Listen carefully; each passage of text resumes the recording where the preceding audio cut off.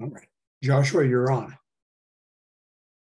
Great. Thank you so much, Mike, and good afternoon, everyone. Thanks for having me to your monthly meeting. I'm really looking forward to a robust discussion today. I get to meet some new folks and also see some familiar faces. I see Pat De La Quill, who I've worked with on HB 2021 issues, and he probably knows as much or more as I do. So looking forward to a really great discussion after this presentation, which I'll try to keep 2.5 hours so that there is a good amount of time for discussion. So probably a lot of you know that the Oregon legislature passed HB 2021 in 2021.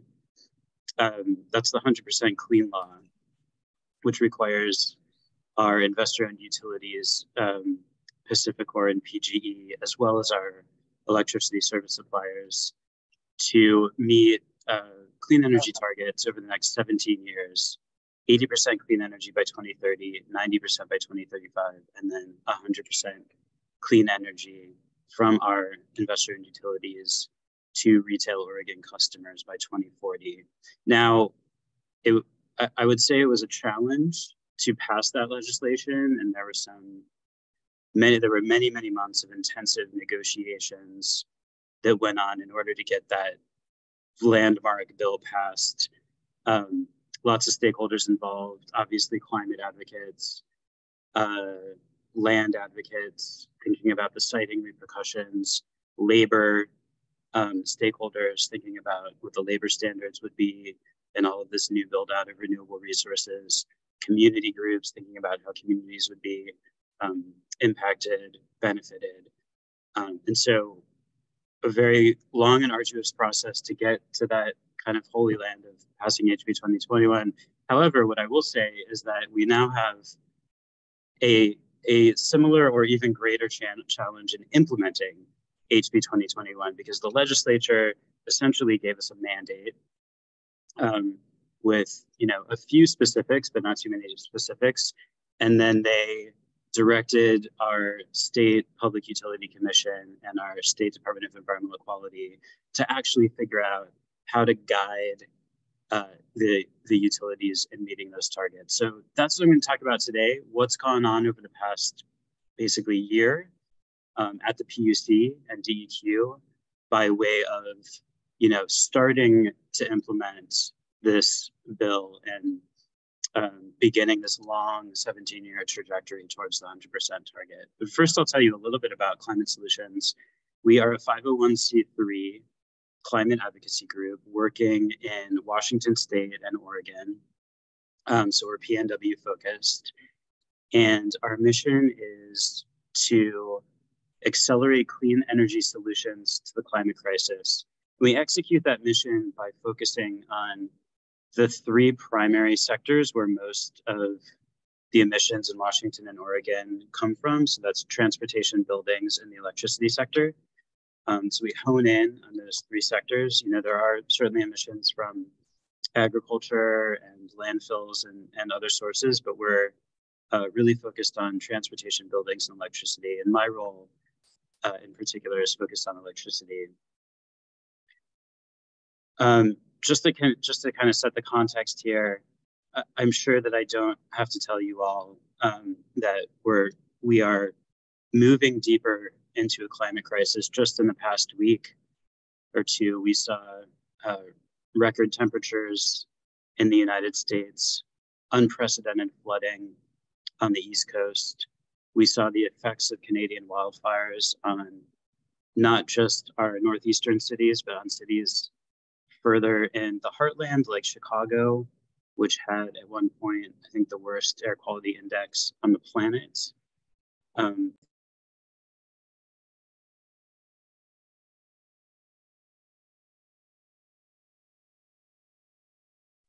Sorry about that. This is disrupting our weather patterns, disrupting the land base, disrupting our economic structures, our social structures. And importantly, we know that those who have contributed the least to the climate crisis are experiencing the worst effects, both here in the United States, in terms of frontline and marginalized communities, as well as communities abroad, island communities, coastal communities in places like South and Southeast Asia. So we know that we're becoming more entrenched and deeper into this crisis. Oops. So this is a what they call a wedge graph for thinking about how, kind of broadly speaking, how Oregon as a state is moving towards decarbonization. So each of these wedges represents a different policy that has been passed or enacted or promulgated in Oregon with a specific focus in decarbonization. So you can see there's clean fuels, clean cars, landfills, energy efficiency standards. But you can see that the two uppermost wedges are pretty significant in terms of their GHG reduction potential. So you have the blue one, HB 2021, which I'll be discussing, and then the Climate Protection Program, the CPP. And so you can, I like this slide because it shows you just how important HB 2021 is to our decarbonization efforts as a state. By the way, please feel free to stop me and ask questions at any time. Joshua, could you tell us what the CAFE federal standards are? So the CAFE federal standards, I believe, are the fuel economy standards that have been around for quite a long time, several decades, but they generally get more ambitious over time. So the federal government will require increasingly stringent fuel economy standards for cars with combustion engines. Sometimes you get a president, like our last one, who doesn't like this very much, but generally the idea is that they would become more stringent over time. Thank you. So HB 2021 has a few key components. The first one that I referenced earlier, and this is really the foundation of the law, are the targets, the clean energy targets. Now, when we think about these clean energy targets, one of the things that's important is that HB 2021 is a little bit different from the RPS, our Renewable Portfolio Standard, because HB 2021 is technology agnostic. So they talk about, in the statutory language, they talk about non-emitting electricity, and the definition of non-emitting electricity is electricity that's produced by not emitting greenhouse gases into the atmosphere. So that means that hydropower is a non-emitting source of electricity. It means that arguably nuclear power could be a non-emitting source of electricity if it doesn't emit greenhouse gases. It could mean that if all of the emissions from generating electricity are captured and stored, that maybe that's not greenhouse gas emitting electricity. So it's a little bit, I would say, more forgiving than the RPS standard, because the RPS standard actually stipulates certain types of renewable technologies. So as I said, the two investor-owned utilities, PacifiCorp and PGE, as well as the electricity service suppliers, are required to meet these targets, 80% by 2030, 90% by 2035, and then 100% by 2040. The legislature also included in the bill funding and the amount of $50 million for community-scale renewable energy projects, because they had this certain amount of foresight in thinking that in order to really benefit the state and think about some of those equity considerations and community considerations, they didn't just want the IOUs to be building out utility scale projects in which the benefits and the profits would flow to for-profit companies, but they wanted to also be fostering what we call CBREs, community scale renewable energy projects, or community-based renewable energy projects. And so the first round of grants for that went out last year, and it looks like that program is going to be really successful in helping to foster some of those community projects. Another really important piece is that HB 2021 has very strong labor standards, and those were really hard fought. in the negotiations of the bill. So all of the projects, all of the renewable energy projects that are going to provide our clean electricity either need to have a project labor agreement, a PLA, or they need to have, I believe, prevailing union wages. And so there are some very good labor standards in place. So what I want to talk about, as I mentioned, is this implementation phase that we're in right now. So another core component of HB 2021, so I'll step back and say, HB 2021 is really, the implementation of it is really through planning. There isn't an enforcement mechanism per se for HB 2021. So the Public Utility Commission, the commissioners haven't said, if you miss a target, we're going to levy fines on you, PGE or Pacificorp. At least not yet. It's something that they probably have authority to do, existing authority to do, but they've said that they really want to kind of go through this process, this planning and implementation process, kind of hand in hand with the utilities and provide them guidance, rather than having a kind of top-down regulatory approach. So one of the key pieces of HB 2021 are these clean energy plans, which basically are developed alongside the integrated resource plans. Integrated resource plans is a mechanism that we've had for decades, where every 2 years, a utility will look out over a 20-year planning horizon and think about the different resources that it needs to meet demand in the least cost, least risk way. And so now we have, in addition to the considerations of least cost and least risk in thinking about energy resources, we also have this GHG reduction requirement as well. So you can kind of think of it as a third prong, and that's what the clean energy plans aim to accomplish. So PGE filed its first clean energy plan in March, and Pacificorp filed its first at the end of May. Electricity service suppliers, which, just to give you an idea of what they're kind of responsible for in the energy mix in Oregon, they're like about 5%. They deliver about 5% of electricity in the state, whereas the IOUs deliver about maybe a little less than 2/3 of all the electricity in the state. So the ESSs are quite small. Nonetheless, it is important that they're included in the bill because they do deliver electricity by wheeling it across the IOU lines. So it's important to include them as well. But because they're so small and responsible for a pretty narrow amount of energy delivered, we've said that instead of the full planning process and the clean energy plans, the ESSs will just file basic reports. So over the last year, the PUC has held workshops to inform a roadmap for implementation.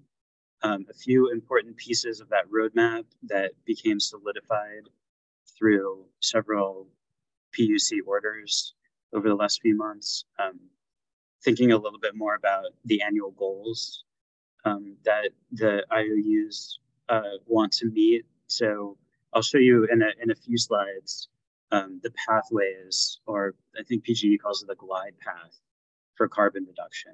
You can kind of see like the annual goals they have it every year for how they want to be reducing greenhouse gas emissions.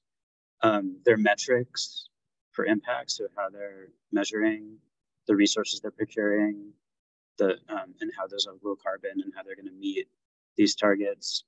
GHG reporting and verification, which is within the domain of the Department of Environmental Quality, which is tasked with receiving that reporting and verifying those greenhouse gas reduction metrics. Continual progress, which is a really important part of the bill. So even though these targets are, on 5-year intervals starting in 2030, the legislature has said, we want to see continual progress. So we, the legislature, don't want the utilities to be backloading all of your greenhouse gas emissions. Don't run your thermal plants, for the next decade and then say, oh my gosh, we got to meet these targets. And then suddenly you're stuck. No, they want to see a linear reduction. They want to see continual progress year on year. So that's important as well. Acknowledgement, CEP acknowledgement. So acknowledgement is kind of a term of art within the Public Utility Commission. It means that historically it has meant that when a utility delivers an integrated resource plan to the commission must formally acknowledge it. And they may not do that right away, because acknowledgement triggers then a number of different processes within the commission. So they may ask for more information, they may send out some questions. There's a period of public comment where the public can weigh in on those initial IRPs. So because that process is in place for IRPs, we now need to figure out, okay, how are we going to formally acknowledge CEPs? Because that's a new type of document. That's in the roadmap as well. And then annual updates on progress. So as I said, the PGE and PAC CEPs came out in the last few months. A few key differences that I noticed: PacifiCorp in its preferred portfolio has included SMRs, small modular reactors. Those are kind of small nuclear reactors. It's a new emerging type of technology. That's a little bit different. Certainly PGE does not have small nuclear in its portfolio. PacifiCorp also, because, I think PacifiCorp is a little bit different than PGE because it's what we call multi-jurisdictional. So PacifiCorp works in several different states, and they do still have coal plants in some of those states. PGE no longer has any coal plants, but PacifiCorp does. So something that's a little bit different about PacifiCorp is they're thinking about transitioning their coal plants to gas in the interim. Now, eventually they would phase out thermals altogether. They'd phase out fossil fuel plants altogether. But in this kind of interim period, they're thinking about, well, gas is a lot lower emitting than coal. So as we, kind of transition these resources, can we turn some of those coal plants into gas plants before we ultimately phase them out? That's a little bit different. Another thing that struck me is that PGE, and I'm going to talk about the requirement in HB 2021 regarding small scale renewable resources. PGE has a really ambitious, I think, approach to procuring small scale resources. Their model, when they ran everything through the model, with all the policies and all the demand needs, their model basically told them, buy as much small scale as you can. And the reason for that is because even though it may not be cost effective in the near term to buy small scale, because they do tend to be like on a per megawatt basis a little bit more expensive, bringing in those small scale resources early in the process in this trajectory towards 2040 will ultimately give them a hedge against if there's a resource gap in the future. So it actually really makes both financial and strategic sense to be procuring those small scale renewable energy resources. These are an example of what they call PGE calls the glide path, or Pat calls the emission pathway. One of the things that's a little bit challenging about reading the PacifiCorp and PGE clean energy plans is that they don't use the same style in kind of their approach and their language and their graphs. And so these are it's a little bit apples to oranges, but on the upper left here is PacifiCorp's emissions reduction pathway. And I kind of like this one because it shows you, you can see on the left all those thermal resources and how they sort of phase out over time going towards 2040. So you can see that coal to gas conversion in the kind of dark yellow or beige color. You can see that kind of being reduced over time as they go from coal to gas and then ultimately shutter those plants. And then at the top, you can see where they're hitting targets along the lines of phasing out those thermals. So here they're actually saying that they're going to hit 2030 a little bit early And then 2035, they're going to hit that 90% a little bit early, and then it looks like they're going to hit 100% right at 2040. And I think that tracks with what we've been hearing from the utilities. They've said that they feel very confident based on their modeling that they can get to that 90% reduction in 2035 with existing resources, but that likely they'll need to be procuring some emerging technologies, like things like offshore wind or hydrogen or pump storage or things, kind of those more emerging technologies, in order to get them over the hump past the 90% and to the 100%. And then on the bottom right, you have a PGE's glide paths, and these are a few different scenarios. You can see that kind of where it sticks out on the right. That's what they're calling the front-loaded. Oh no, the front-loaded reductions is on the left in the gray, where they take some actions so that they get early greenhouse gas reductions. And then that one that sticks out on the right and the kind of turquoise is a backloaded reduction, where they take those actions a little bit later.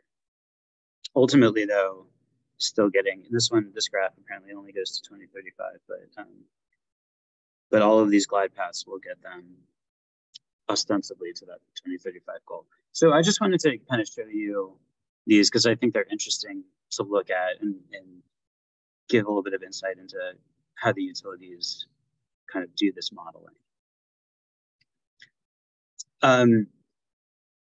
The other thing that I think is important to note that's happening right now, is just getting kicked off, is a process for interpreting some lingering statutory interpretation issues. When we went through this roadmap process over the last year, something that surfaced that a lot of people became aware of was that stakeholders have different opinions about how to interpret some of the elements and provisions of HB 2021.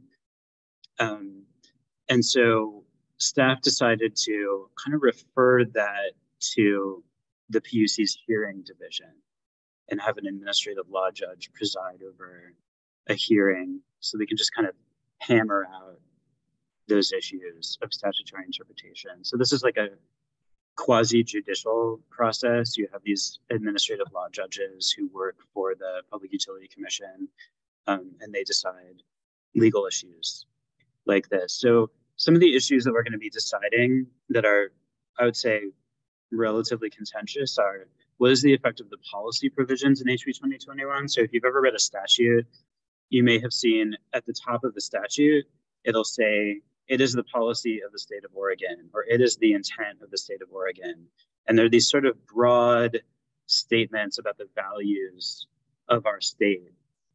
And it's sort of unclear what effect in law those statements have, because they're not specific legal mandates, but they are important. So for example, they say things like, it's the policy of the state of Oregon that we consult with tribes, with tribal communities when we think about siting and development of renewable facilities. It's the policy of the state of Oregon that we think about the benefits that will inure to communities through the execution of this law. In terms of like, what are the jobs that are going to come to communities, and what are the other economic benefits that are going to come to communities? There's a policy statement that says it's the intent of the state of Oregon that that the execution of this law not further burden environmental justice communities. And in fact, that the law actually resolve some of the historical inequities in our electricity sector, where communities of color, indigenous communities, frontline communities have borne the brunt of some of the health impacts of burning fossil fuels, but at the same time haven't substantially had any of the benefits. So these are important issues to think about. What do those policy provisions mean? I mentioned continual progress before. We're going to think really hard about what does that actually mean, continual progress? Does it mean progress year on year? Does it mean progress every few years? What, if anything, can the Public Utility Commission do to enforce continual progress? Is there anything they can do, in terms of like a stick rather than a carrot, to say, well, utility haven't made progress, so you need to pay a fine, or you need to go through some other process. So that's important too. There's a provision that talks about that HB 2021 should be executed in the public interest. What does the public interest mean? That's a pretty broad term that encompasses a lot of different kinds of interests.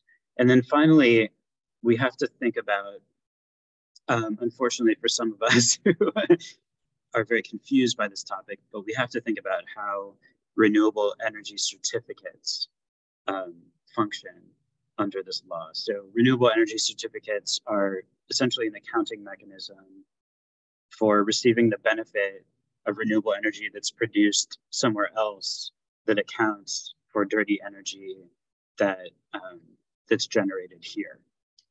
And so it's an accounting mechanism, kind of a one-for-one accounting mechanism. The issue here is that a lot of folks say that HB 2021 is what we call a generation-based law, a regulatory framework, meaning that we're only looking at the energy that's being produced physically, and how emissions reductions are happening from that generation. So they say it wouldn't matter to have an accounting mechanism because we're literally producing the energy, counting the megawatts and the emissions associated.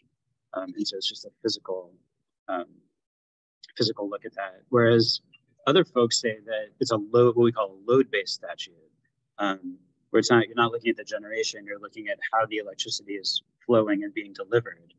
And so then you do have to have some accounting, because you can be delivering to other states and to other customers, and you have to basically account for the greenhouse gas emissions as part of like a larger load. Those are really complicated issues, but they're important. Let's see, how am I doing on time? Okay, I'm going to wrap up here in a few minutes. I mentioned the small scale renewable energy target earlier. HB 2021 mandates that the utilities meet 10% small scale renewable energy. So 10% of their portfolio has to be small scale renewables.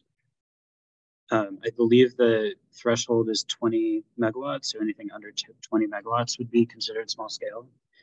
As I mentioned before, PGE, their modeling says buy as much as you can. So it looks like, at least at this early stage, that they are on a good track to meeting that 10% goal. Pacificor, I think we're a little bit more concerned about. At the last presentation that Pacificor did, they said they have a cluster study where they look at different clusters of small scale renewables, based on where the transmission is. Those projects could be clustered in order to interconnect into transmission. And they don't even have enough applicants like in the study to fill the 10% goal. And certainly, not every applicant in the study would qualify.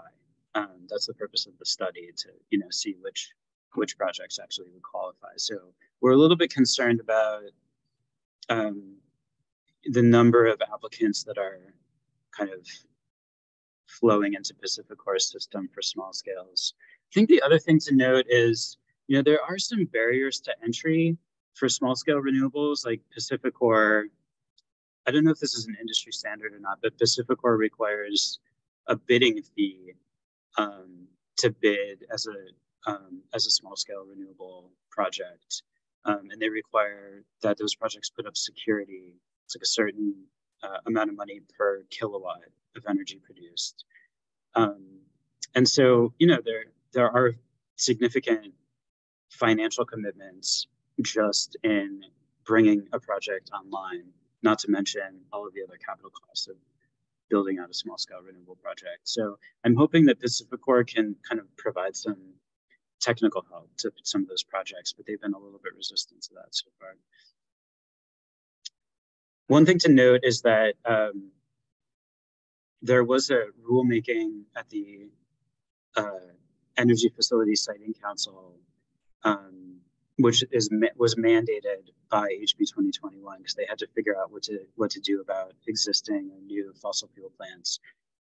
Long story short, there can still be continued operation of fossil fuel plants, but they have to they can't have any emissions being emitted into the atmosphere. And so if it's a thermal plant, essentially that means they have to do carbon capture. HB 2021 only regulates retail electricity delivered to Oregon customers.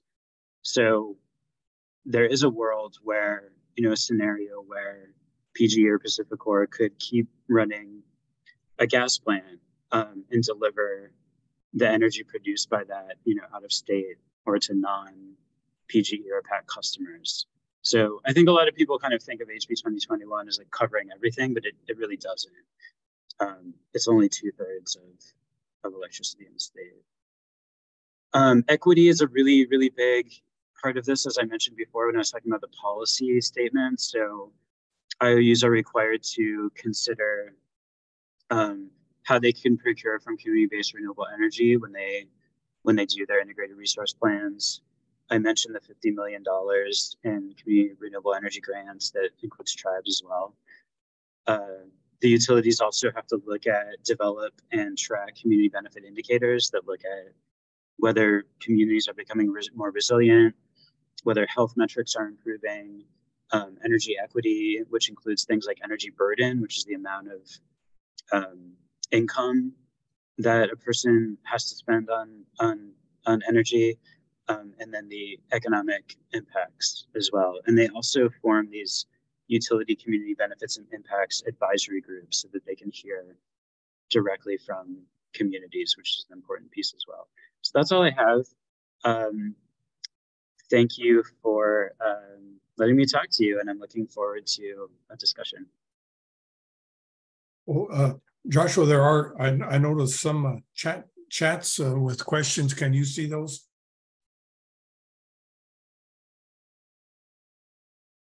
I can read it off if you can't read it yourself.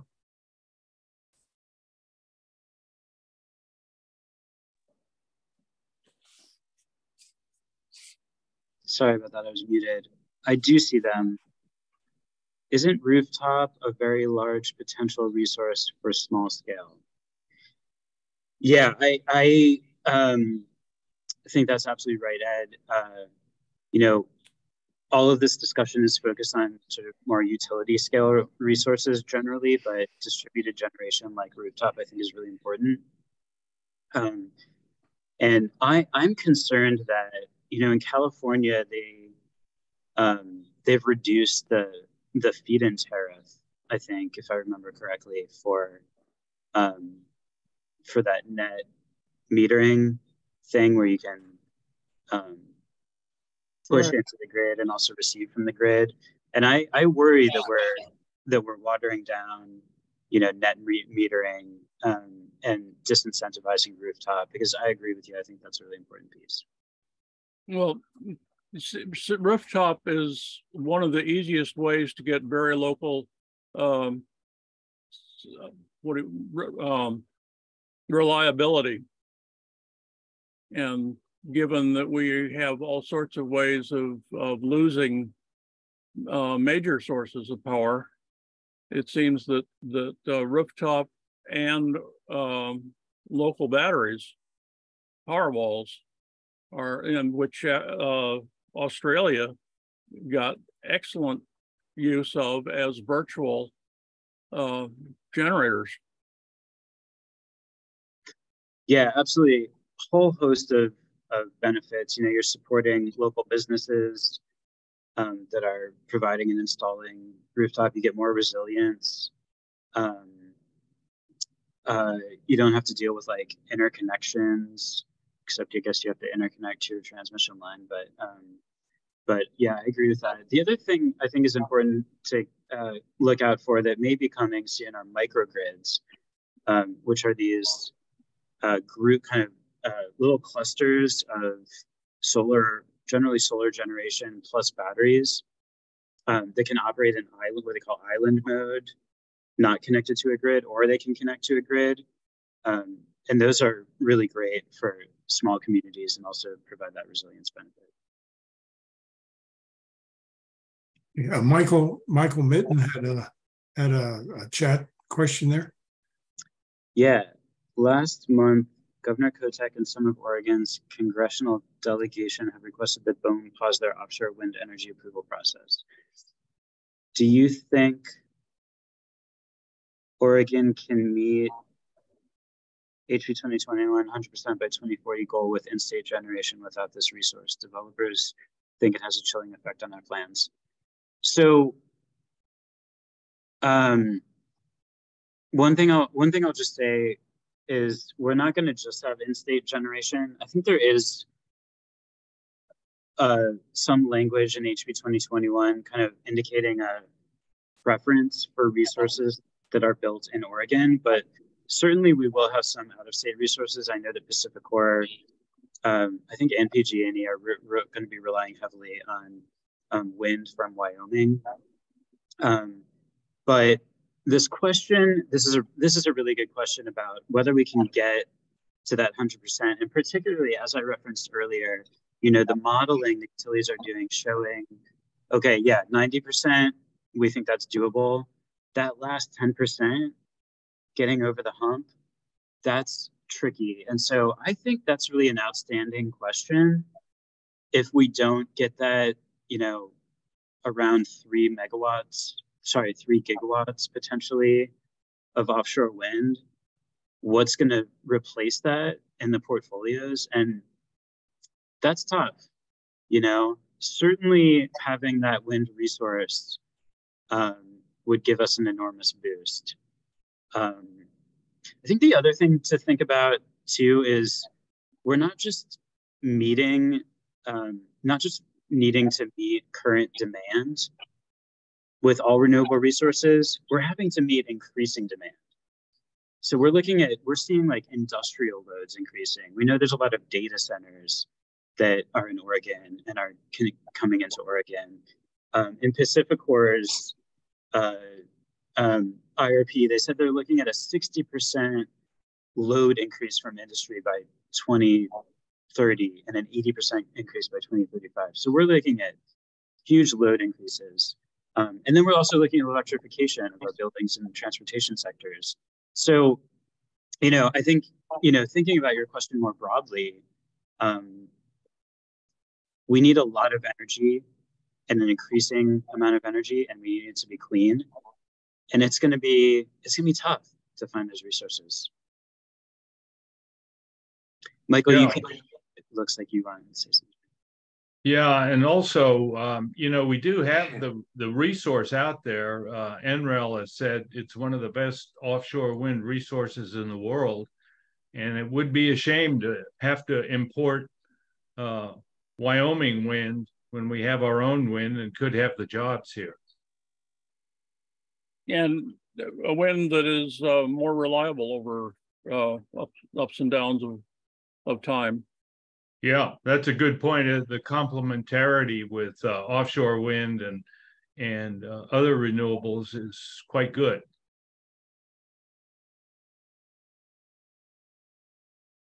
Okay, Joshua, I haven't heard you mention natural gas, Northwest Natural.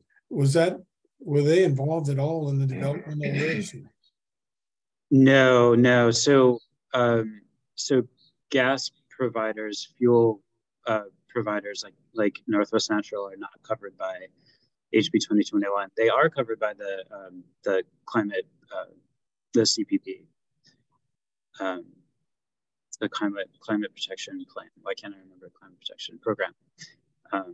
But not by HB 2021. I see Pat has his hand up. Yeah, Joshua, thanks for the great presentation. I just wanted to say something with regards to the REC issue, the renewable energy credit issue and how that gets accounted. historically, RECs were designed to create niche markets for solar and wind in particular, and other smaller scale renewables and new generation in particular. And so only a particular set of technologies were qualified to generate RECs. And they actually, they were successful. These RPS, or Renewable Portfolio Standard laws, were one of the ways that we increased market share and capacity for building solar modules. And so the costs have come down to the point where solar and wind are now the cheapest resources on the market. And so moving to a more technology neutral, emission-based standard makes sense. It no longer disadvantages solar and wind. But the whole issue of load-based versus generation-based standard, unfortunately, is a legal rat hole which confuses a lot of people.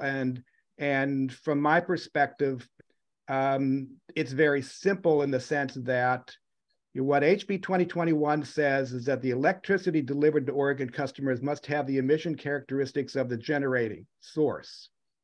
And so how do you signify the emission reduction or the environmental attribute, that emission reduction attribute from that solar or wind plant? It's through a REC. Now, for existing hydro and even nuclear that could qualify here, they don't have an accounting mechanism. And so, the PUC has to wrestle with this issue of how do they account for assuring that the electricity delivered to Oregon customers really is zero emissions.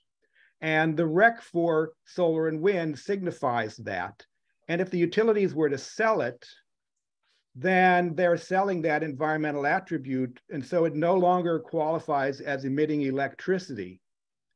And so, again, I know that there's a lot of legal arguments about whether it's load or generation. And, we're looking, the Green Energy Institute is looking into the legal details of how the statute supports load-based in some phrases and supports generation-based in other portions, and how you try to resolve that. But I think it's important to keep in mind the fundamental issue here is that if you separate the environmental attribute, it no longer qualifies as clean electricity.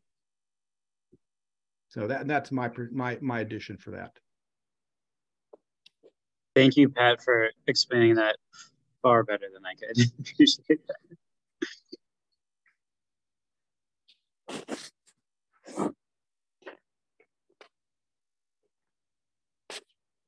It looks like there's another question here. There's a couple of questions. One from Jane.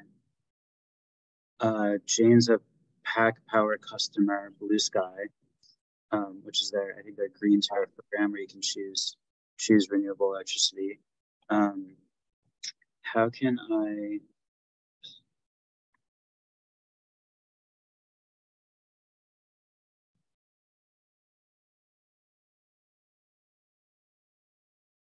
I put pressure on them to move faster on this? I don't see them doing enough. When you say, Jane, when you say put pressure on them to move faster to expand the Blue Sky program, or do you mean move faster in terms of their progress on HB 2021? Oh, on HB 2021, yeah. At some point, I think we're going to have to see how many Blue Sky customers they have and how many kilowatts they use, because I'm not so sure that it's as blue as they contend that it is, given how much coal and gas that they actually use for generation. But Portland General Electric just seems to be much farther ahead than Pacific Power. And we need both of those electric utilities to be doing as much as they possibly can to get in line with 2021 as soon as possible. So any suggestions for consumers to put pressure on their utility companies? It's a great question. I mean, others probably could answer this better than me, but I would say you're a customer of theirs, and companies tend to value their customers. So there are many, processes at the PUC that you could write a comment on, write a comment letter. And I would start every single one of them with, I am a Pacificor customer, and this is what I want. Because it seems to me that there is some power in being a customer. Joshua, I assume that Climate Solutions is going to be continuing to be active with HB 2021, and our organization will also be interested in that as well. Metro Climate Action Team. What do you see as future activities by advocacy groups like ours?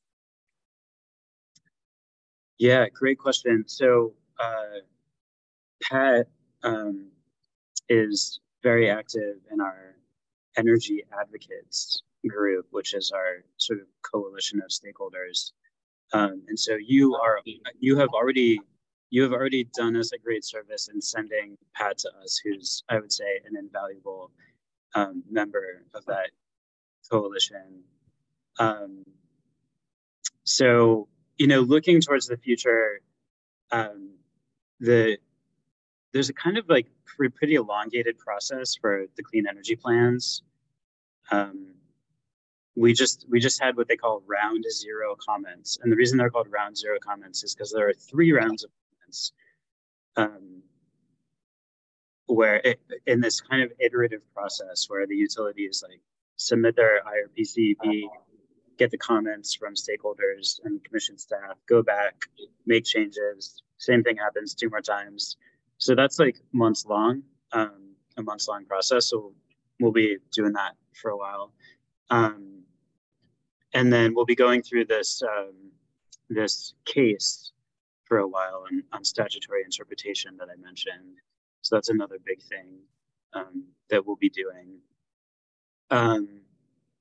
I think those are kind of the main things that we're working on. The other thing that's really important for us at Climate Solutions is that we figure out ways to expand these clean energy targets beyond just the utilities. So I mentioned data centers earlier, and data centers are some of, if not the biggest consumers of energy in the state. Climate Solutions worked on a bill this last session that would have actually put the same clean energy targets, the exact same clean energy targets from HB 2021 on data centers. That bill did not pass, but we're still thinking about, this other part of the state, mostly in rural Eastern Oregon, where we really, aside from the RPS, we really don't have any restrictions. Or any kind of like pathway to decarbonization. So that's another big piece too that I'm sure Pat is thinking about, and Pat has his hand raised. Thank you. And Ed, I think you had one more comment here. Yes, Joshua, the one thing that you didn't mention is that there is a coordination group for following HB 2021 implementation that meets Thursday mornings at 9 a.m. And I think people are welcome to join that. If you want to learn what's going on, we're following both IRPs as well as the docket that you mentioned on the rules updates, as well as the DEQ rulemaking with regards to some of the Clean Protection Plan, rules as well. So yeah, so that's something, if someone's really interested, you don't have to be a technical expert to be engaged, and you can get onto groups that are going to comment on the IRPs in particular. I think we had good success with a coalition that we formed to intervene in the Northwest Natural IRP. So we were able to, ask questions and get answers to details and things like that that you can't as the general public. So again, if you have some technical expertise or just want to get engaged and dig in, that's a good place to start. And Yeah, I was looking, I was distracted. I was looking for who's just taken over organizing that. It's the new person at NWEC, I believe. Do you remember the name? Yeah, so that's Alma Pinto. Alma Pinto. Yes, it's Alma. Northwest Right. Thank Energy you. Coalition. Yeah. Well, Joshua can talk to us no later than 1 o'clock, and we're almost out of time here. Is there any other question that really would like to have answered? Because Joshua has other commitments here coming up.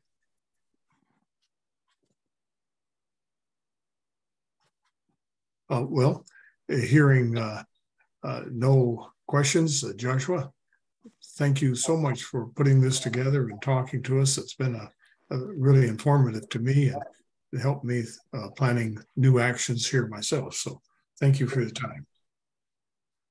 Well, thank you. It was a pleasure to be with you. Have a good day. Take care. Bye-bye. Thanks a lot, everyone. Okay.